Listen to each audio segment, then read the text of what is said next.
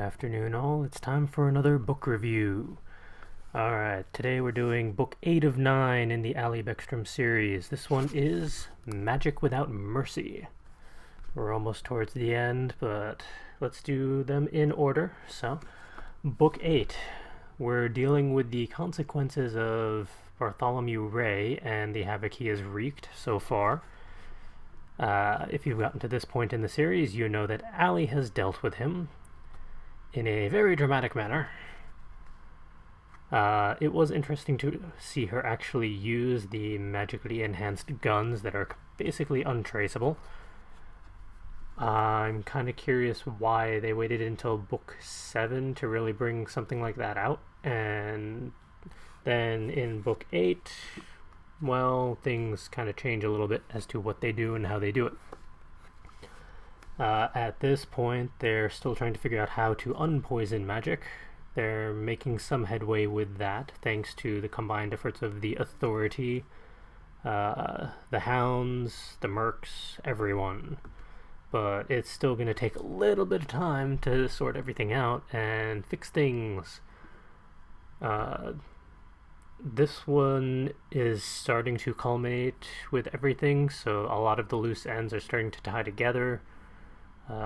It's interesting to see how all the various sides of magic users are pulling together to figure things out. People are starting to finally believe that things are not all sunshine and happiness. There are problems and they do need to be fixed. I look forward to the next book so we can actually talk about all of the overarching story plots and like little fiddly bits. But in the meantime, before then, let's do the back cover and first page of book 8 so you can get an idea of just where this one goes. We knew as soon as we stepped out on those streets we were walking blind into a war. All of us were going to bear the pain for the magic we called upon, and I was going to have to bear the pain for carrying a weapon that made me face what I had become. A killer. Ali Beckstrom's talent for tracking spells has put her up against some of the darkest elements in the world of magic, but she's never faced anything like this. Magic itself has been poisoned, and Ali's undead father may have left the only cure in the hands of a madman. Hunted by the Authority, the secret council that enforces magic's laws, wanted by the police, and unable to use magic, she's got to find the cure before the sickness spreads beyond any power to stop it. But when a dead magic user seeks to destroy the only antidote, Ali and her fellow renegades must stand and fight to defend the innocent and save all magic. Pretty dramatic. Save all of magic. And it's relatively true.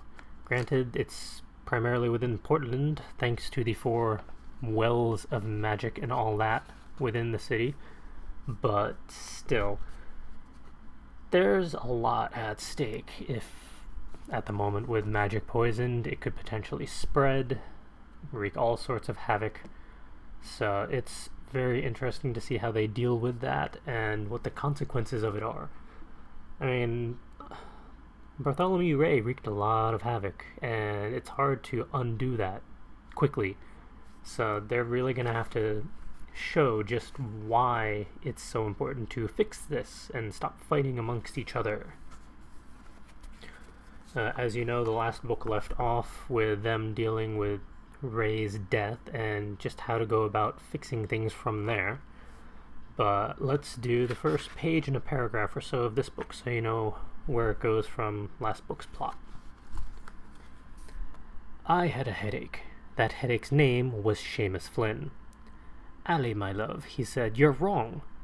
That got him a quick glare from Xavian, who was sitting cross-legged on the floor in front of the fireplace. Zay dragged a whetstone across the edge of his katana and caught my gaze. Would you like me to make him shut up? Zay asked with a little more excitement than I liked to hear. Tarek, who was rummaging through a stack of knives on the shelf, just snorted, good fucking luck with that. No, it's fine, I said. It's just... You're wrong, Shame said again, flipping off Tarek. I'm telling you, you'd do best with a projectile weapon. You can't use magic anymore, so you'll have to keep a certain distance from the fight. Get in too close, and magic will eat you alive. Then it will eat you dead, just for good measure. Shame was right. I couldn't use magic. Ever since we'd fought Leander and Isabel at the life well and nearly gotten killed, magic has been making me sick. It had only gotten worse the more I used it, and when I tried to use a tracking spell on a Veiled, an undead magic user I'd seen step out of a living person, I'd passed out and hit my head on the concrete. Now if I so much as breathed an abracadabra, I was on the floor puking. I had no idea why I was the only one suddenly allergic to magic. Maybe because I was the only possessed person I knew. Maybe because I could literally pull magic up through my body, whereas other people just drew it into the air and directed it into spells. Whatever the reason, it was seriously cramping my style. "I don't want a gun," I repeated. "Come now," Shame coaxed. "Look at all the pretty options." Yeah, so Allie really doesn't want to use the magical guns that can't be traced, even though she used them once against Bartholomew Ray, but I mean, that was relatively good reasoning behind it, so you can only fault her so much. But until she can use magic again, you are sort of limited in options. I mean, she probably has the Blood Blade and the various swords and whatnot from Xavian, but still, it's good to have a ranged option. Even you don't have to use it, but at least have it. But yeah, they have to figure out how to fix the wells and prevent any more poison magic from spreading. Meanwhile, you have the Authority getting various orders from Jingo Jingo and all that, which is troublesome. The Hounds are playing more of a part now, as they need more troops, basically. And there is the ever-present danger of bringing outside forces from the Authority in to complicate things further. If you haven't read this full series, of course, as the previous episodes I've said, buy the whole series, read the whole series, and enjoy. But the final book really wraps things up. It shows how things can be fixed, how they will be fixed, and what the consequences are, and who is left standing. This one had a lot of people die, this book. And of course in this series, that doesn't necessarily mean much. I mean, very few people seem to stay dead, but there are a lot of people who fall in the battles and the wars. And it's interesting to see who's left standing at the end, and why, and what it means. Yeah. Look forward to my overall summary of this series coming soon. I'm gonna go over the various themes of the soul companions and just the magic use in general, like the Devon monk's system for magic, and a few other things in a culmination video after we do the book review for book 9. So that'll probably be tomorrow night when all is said and done. But if you've read this book, what did you think? How did you think Tarek and Shame's dealings with Jingo Jingo went down? Do you think it was done effectively or well? Or do you think there was another way of going about it that would have been more effective?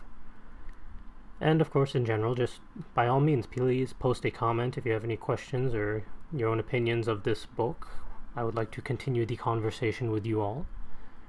If you want to know more about this book and the overall series, go to devonmonk.com. She has pages for each book in the series with... Come on now. You got each book in the series with excerpts, so if you want a little more than just a page and a paragraph. And she also has links to where you can purchase a copy of your very own online, or you can go to your local book repository of choice, be it a brick and mortar store or your local library, whatever you prefer. But as I've said it again before, I'll say it again, buy the whole series, it's worth it. Alright, tune in tomorrow for the review of Book 9, which is Magic for a Price. We're almost done with this series, guys. See you tomorrow.